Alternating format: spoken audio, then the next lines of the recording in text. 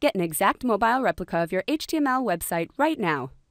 First, if you already have an existing mobile site, go back to My Account and delete the mobile site connected to your HTML site.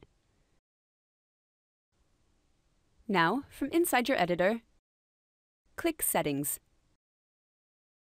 And Mobile View will let you set this feature up. Simply turn this feature on here, and you will be able to choose which options you want to appear in your site's mobile action bar.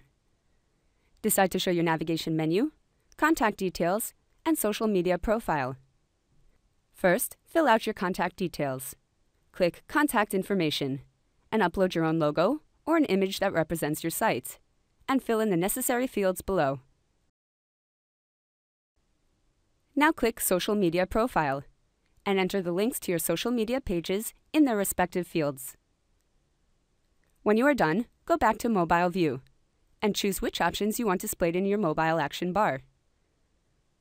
You can show your navigation menu, phone number, email address, physical address, and even your social media profile.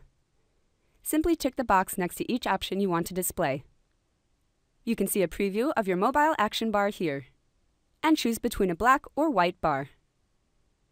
You can update your information by mousing over and clicking it. And that's it! Don't forget to publish your site when you're done. Just follow the instructions here to get your site live online. Now your users can navigate your site via smartphone devices with the mobile quick action bar.